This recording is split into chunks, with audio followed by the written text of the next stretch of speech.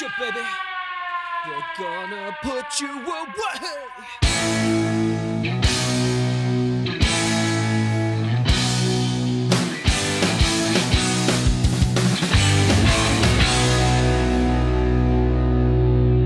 The focus of this project was to explore the use of quantization methods to create punk rock performances in the box that groove. Discussions regarding the emergence of digital recording technologies highlight suggestions that contemporary editing techniques, quantization processes, and conformity to machine time are responsible for removing nuances from recordings of certain genres. Now, we know that when creating a record, performances must be refined and improved, but it's important to acknowledge that a balance must be achieved, and determining the quality of a performance based on its timing consistency is a sliding scale. Straying too far in either direction can have a negative impact. This project aimed to explore alternative methods of quantization to provide in-the-box producers with a method to reinstate and precisely control the microtemporal variations representative of human performances and essential in creating groove. To do this, the following research question and sub-questions were proposed.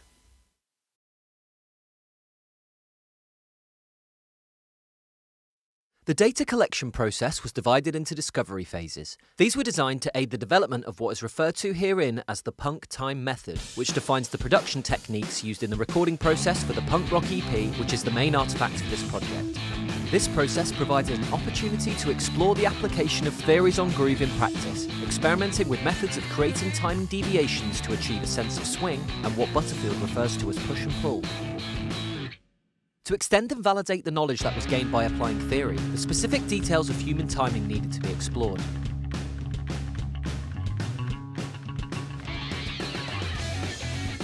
The effect various devices have on human timing accuracy highlighted that an ability to play worse but sound better is a rare skill, and most importantly, it proved that imitating this quality would become the crux of the punk time method and the salient element which this project strived to pinpoint.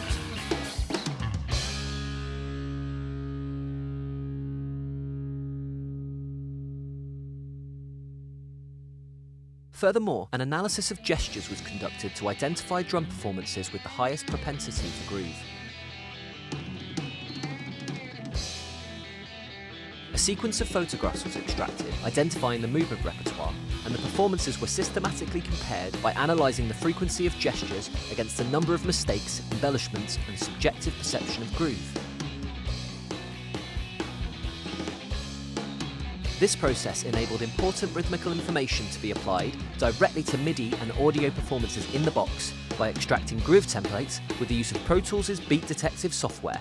To ensure the punk time method would reflect the genuine characteristics of punk rock recordings, Audionamics' software Extracts was used to create stems from the stereo mixes using AI algorithms. The analysis revealed salient trends that form the unique metabolism of punk rock bands. This antagonistic relationship is described best as a paradoxical cooperation, in which the individual members of the band are seen to be doing their own thing, but accommodating each other at the same time. A high-level overview of the analysis shows bass performances that are consistently ahead of the beat, drum performances that fluctuate in and out of time, and guitars that, despite exhibiting timing inconsistencies, remain cohesive with the drums. This is reflected by the way the punk time method facilitates three individual personalities that work against and for each other simultaneously. The diagram is mirrored exactly by the rhythmical positioning of the band shown here in the DAW after the punk time method has been applied. The process of applying the method is best described by looking at the precise way groove is created using quantization to create micro-timing deviations that have a particular effect on rhythmical events. The offset grid by parameter shifts beats forwards or backwards by a specified number of ticks. The sensation of rushing ahead was shown to be a key characteristic of punk rock. Therefore, offsetting events negatively achieves the push feel, whereas a pulled or dragging sensation can be achieved by offsetting beats positively. The swing function enhances the triplet feel of performances by shifting events by every other grid point, with 12% achieving a light swing feel, 24% producing a tighter swing-like groove, and 50 to 75% creating a true triplet-like swing feel. Timing inconsistencies were shown to be prominent in punk rock drum fills, hi-hats, and guitar performances. The randomize function emulates these timing irregularities by randomly shifting events either forwards or backwards by the specified percentage value. Now let's see how the punk time method applies these parameters to reflect the unique metabolism of punk rock bands.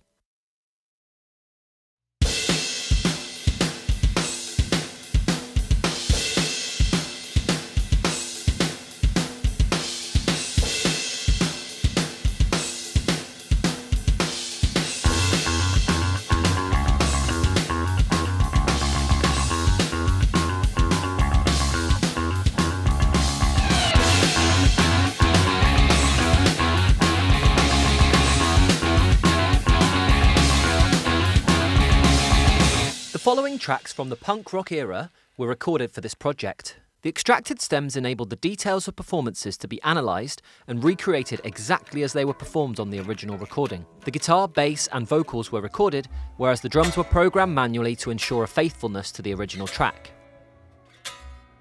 Well, you tried it just for once, found it alright for kicks, but now you found out that it's a habit that sticks, and you're an orgasm addict. You're an orgasm addict. Sneaking in the back door with dirty magazines, and your mother wants to know what other stains on your jeans. You're an orgasm addict. You're an orgasm addict. Considering the recordings were created within variable tempos, the impact of the punk time method can be heard clearly, with the rhythmical deviations, imperfections and staggered method of layering resulting in a considerable feeling of push and pull. Additionally, the illusion of a fluctuating tempo is created and a sense of rushing and dragging is prominent. But whilst the method was based on an analysis of punk rock recordings and their characteristics, the hope is that producers of any genre could find the method useful in creating records with individuality, vibrancy and groove.